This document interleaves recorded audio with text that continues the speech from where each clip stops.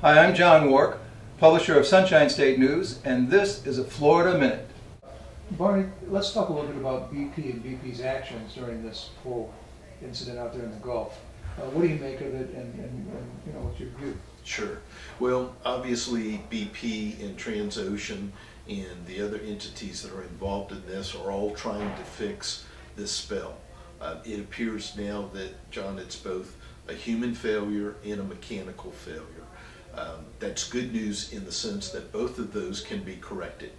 The bad news is that the spill is still going on. The other good news is that it hasn't hit Florida beaches yet, and perhaps it won't. So I think what we need to do is make sure that the government and private industry are doing absolutely everything that they can to mitigate the damage.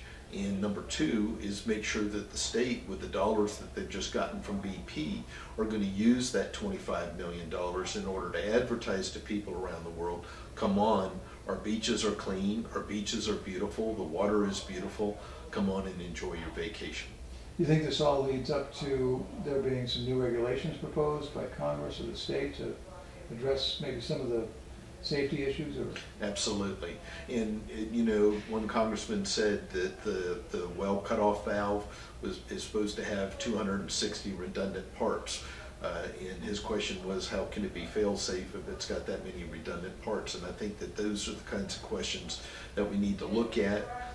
Is it properly set up? Was it properly functioning?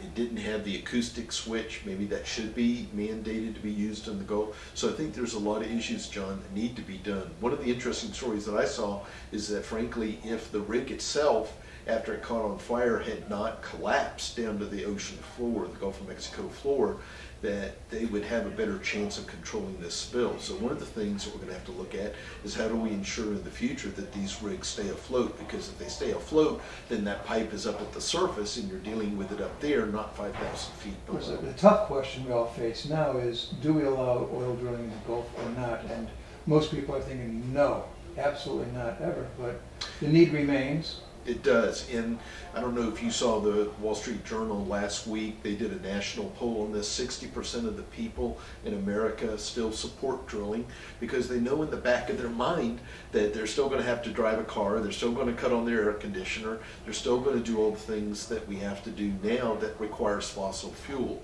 Can we use fossil fuel as an avenue to get to a greener future? Absolutely, and we should be committed to doing that. But for the next generation at least, we're going to be committed to fossil fuel. It's either ours or it's foreigners. And to the extent that it's ours, it's better. Well, thanks for joining us today. Yes, sir, my pleasure.